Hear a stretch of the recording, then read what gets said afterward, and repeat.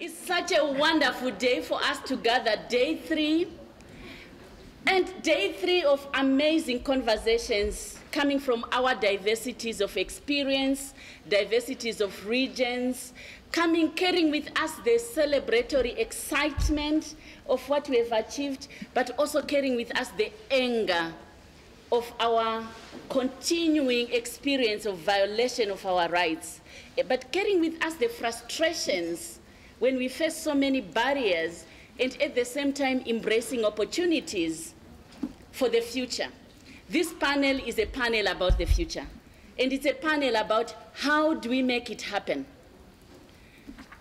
At times, we spend time telling how we are marginalized, how we are disempowered, how we are excluded, and we spend time equally making recommendations on what actions we want to see. In this panel, we have an amazing team which is going to carry a conversation from the perspective of women creating change every day and who are making it happen every day. I've had the pleasure to know each one of the colleagues and sisters and excellencies and innovators and who are here over the years.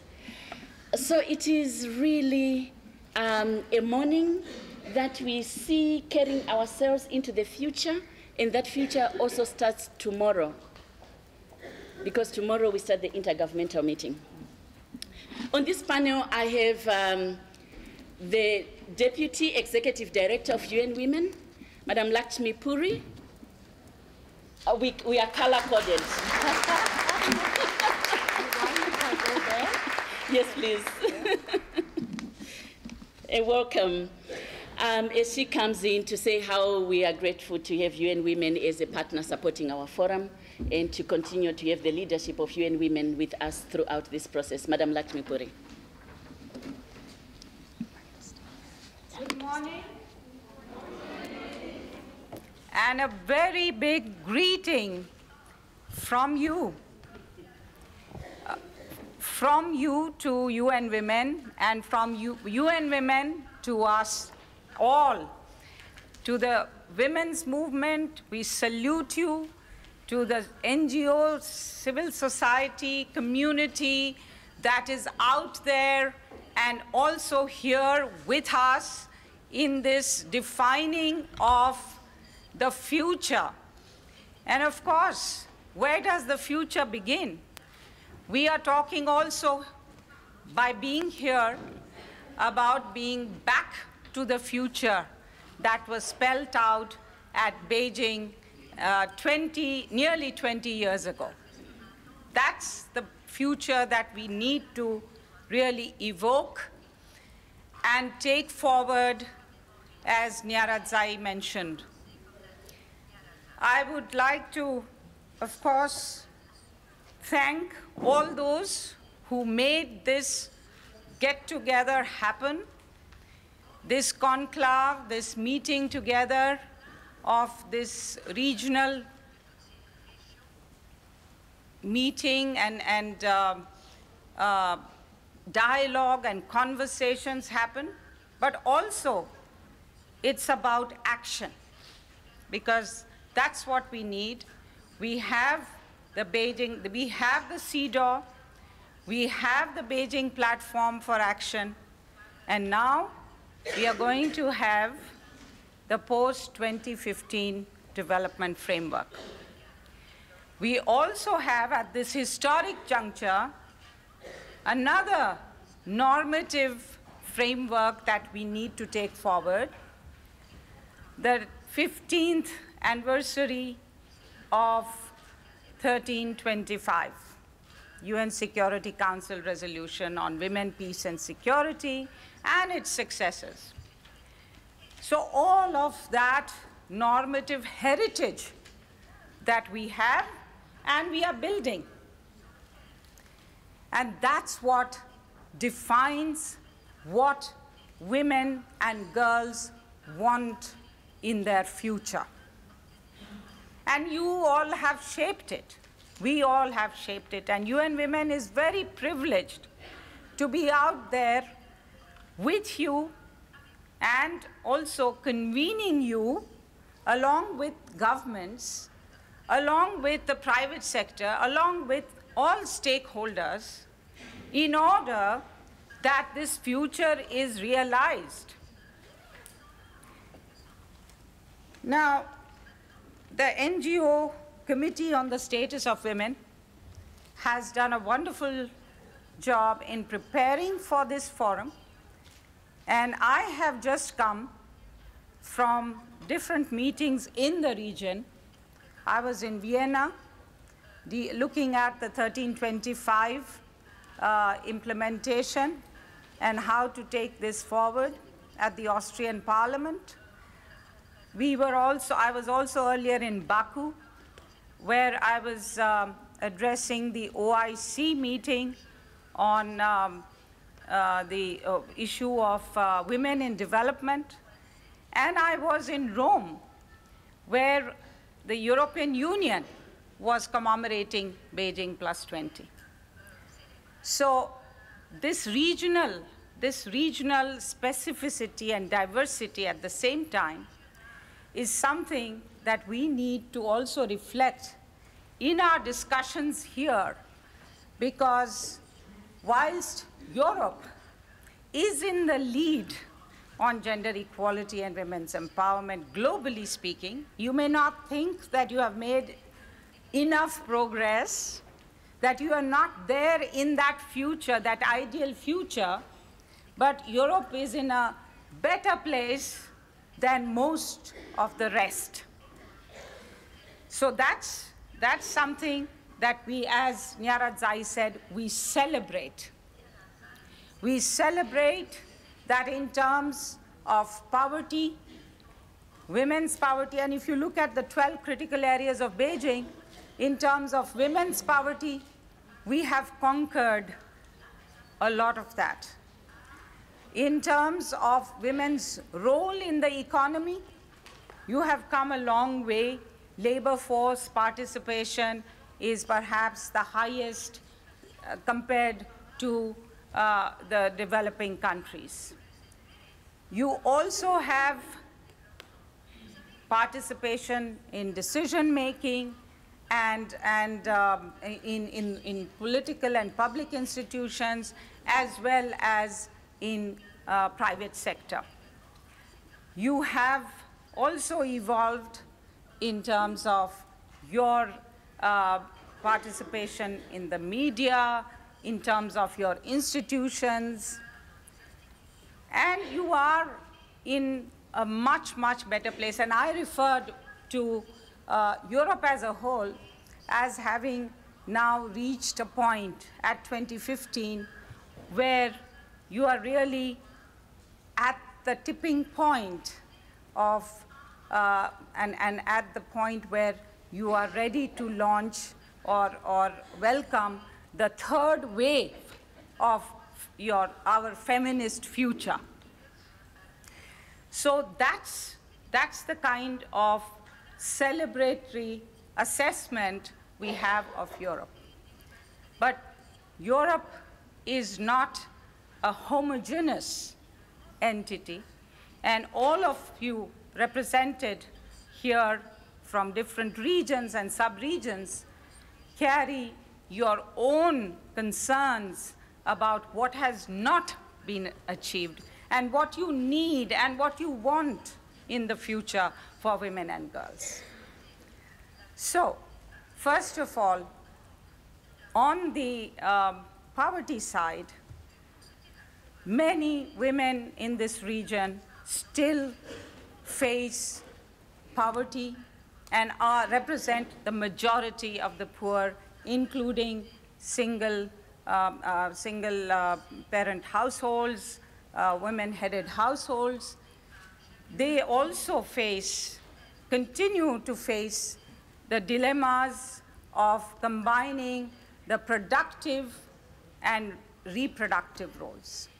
Particularly in Central Asia, women still carry the burden of unpaid care work due to conditions of poverty and conditions of access to essential services and infrastructure not being there. We also have the issue of participation in political life is still restricted. Parliaments, representation in parliaments, representation in the executives, heads of state, ministers, also in terms of the judiciary, law enforcement agencies, public service provision institutions, all of these, the representation is still far, far away from parity. We also have in this region the issues of private sector participation, the issue of recruitment, retention, and promotion of women in the private sector, the leaking pipeline issue. And that was, of course, related to balancing the reproductive and productive roles, but also issues of equal pay and wage parity. So these kind of problems need to go away. We need to reach, and you are in the best position than most regions to reach that ideal place. And then we also have, of course, the issues of social protection, the issues of this region, like many others, but perhaps relative to many other regions, has also borne the brunt of the financial crisis and austerity measures that have affected both the social protection that is available and also on the jobs crisis. The young people have been affected. And of course, there is the issue of women and their rights in the context of the life cycle approach and the aging, issues of the aging or of the elderly women. So all of those, and widows, I cannot say in Margaret's presence, I can't say anything about the special categories of women and intersectionality of multiple discriminations that women continue to face in this region. Having said that, we also need to look at now and focus the global women's movement on how to clinch the deal on the post-2015 development agenda and on the implementation of 1325. These are our two important projects that will make us and help us realize the future we need and the future we want. So let's look at the post-2015 development agenda.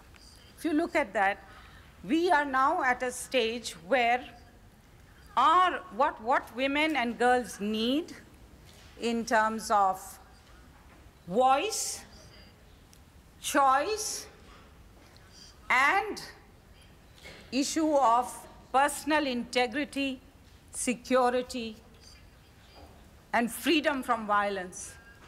Those three major objectives for our future, we have it now in the post-2015 development agenda. We have, for the first time, a target on ending violence against women. We have economic empowerment-related targets and means of implementation. We have now also equal participation in public and private institutions, in economic, political, and social institutions, now inscribed in the draft that has come to the General Assembly. You must raise your voices. You must strengthen the hands of your governments in endorsing this package and consolidating this package and making sure that it stays and is strengthened further. You have the very strong indication on and target on sexual and reproductive health and reproductive rights, which is also fundamental. You have targets that are now also in other goals like water, food and food security, and employment and economic growth in all of the other areas, poverty eradication. You have gender-sensitive targets and indicators which we have to now develop. Now, the accountability mechanisms, that's where you will also need to make sure that governments accept that these goals and targets and the indicators that are adopted, that they will participate in, engage in, and be amenable to accountability mechanisms where civil society is fully engaged. Unless you do that, we are not going to have the future that we want. Lastly, on 1325, and this region, of course, has some conflicts from the past, some conflicts continuing, but also this region is looking at the world. You're not looking inwards, you're also very much engaged with the world. Many of you are leaders of global civil society. So you must also push ahead on the implementation of 1325 in all its aspects, and 2122, UN Security Council 2122, and engage with the global review and study that UN Women is tasked to support and take forward. So this is the task for all of you. We cannot, first of all, in defining the future we want, I was just given the feminist agreements and demands that the Nordic women's movement put forward. So all of you, of course, are the ones that are there to articulate these demands, based on your experience, based on your work in the communities out there.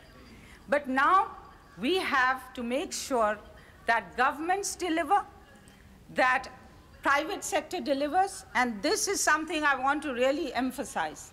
Private sector is an important stakeholder. That's the space that we need to also conquer.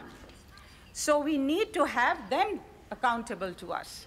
So private sector and, of course, your work, your agency, and we are here to support you in every way in both defining this future, in recapturing all the elements that Beijing, and many of you I know are Beijing veterans, but also the youth, and I see very few good men here.